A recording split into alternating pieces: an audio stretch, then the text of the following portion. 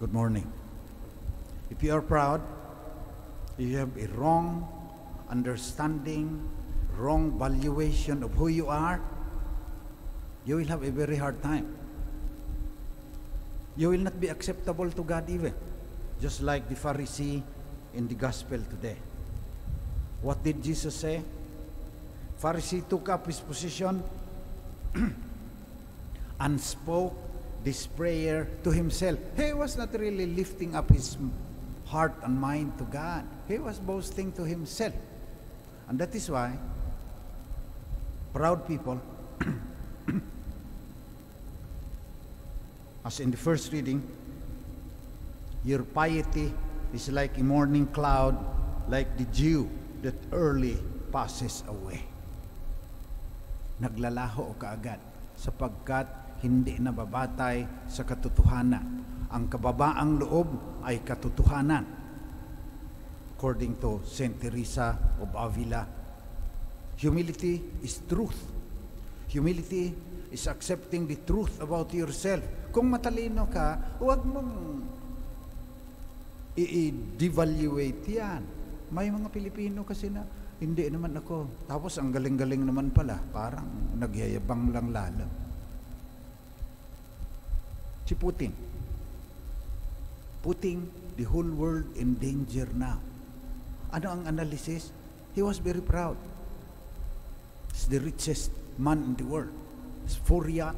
Yung isang yacht niya needs $50 million a year just for maintenance. Tapos because of his pride,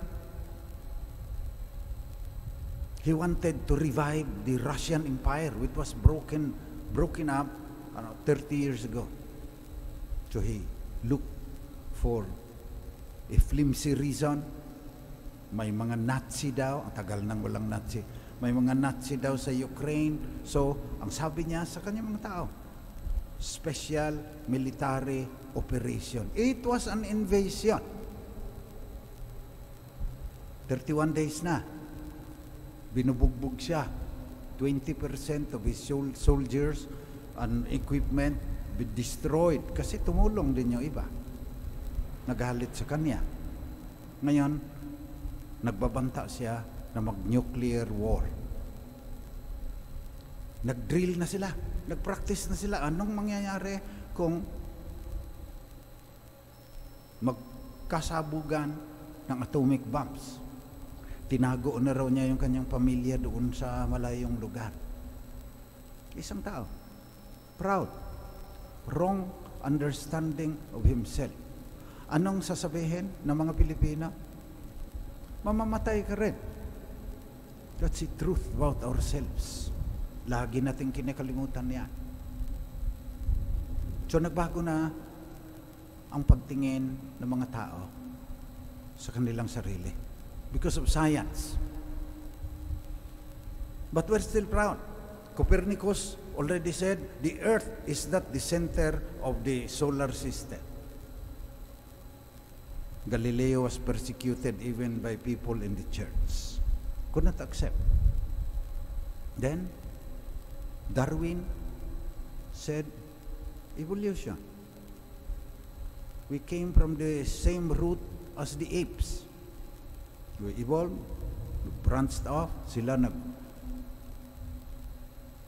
parking na dito, tuloy-tuloy tayo, nag-imbento tayo ng nuclear bombs. Tapos, sabi ni Sigmund Freud, we are not really free because we are ruled by unconscious desires, especially sex and aggression. Nagbago na naman ang ating pagtingin about ourselves. So from an exalted position, bumaba pagtingin ng tao sa kanyang sarili. Sobra naman ang pagka-humble na devaluating the human being because in spite of all this, even if cultural anthropologists tell us that our culture shapes to a large extent only how we think. Kung Pilipino ka, yung values ng culture, that's mostly what you also follow. But we are also free. Kung value ng culture, yung privatized devotion, you can be set free and pray not to yourself, but raise up your minds and heart to God with great effort. What I'm trying to say is that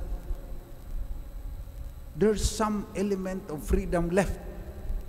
And that's why we are more heroic if we can really be humble and accept who we are. Especially, in the end, accepting death.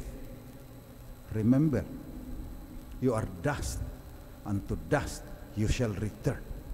It is in that context, it is in that finite existence, temporary ka lang dito sa universe, where you find meaning, where you find God, where you find out who you really are. Hindi ka magyayabang. So, our faith tells us we really only understand our value. We really know only who we are if we ask this question. Who am I, God, before you? Sino ako, Panginoon, sa harap mo? Otherwise, you will become like a Pharisee. You will not look at things with the eyes of God. You will only look at yourself. I thank you. I am not like the rest of humanity. Greedy, dishonest, adulterous. Nakita pa niya yung tax collector, or like this tax collector, makasalanan niya. I fast twice a week and I pay tithes on my whole income. He was looking at himself, not at God. Who am I, God, before you? That is the constant question we have to ask in the face of death. The Romans, in their cemeteries, sa Rome, sa gate nakalagay, Hodie mihi, Cross TV. Parang kinakausap ko noong nililibing ninyo na ako ngayon nililibing, bukas ikaw naman. Hodie mihi, Cross TV. It is always in the light of death that we judge the value of things, that we put a value even to who we are. Kaya Lent, kaya Violet, always reminding us that we are sinners with 10. It's easier for us to sin. Without the grace of God, we will not be here today. We will be the greatest sinner in the world. We have to recognize that also.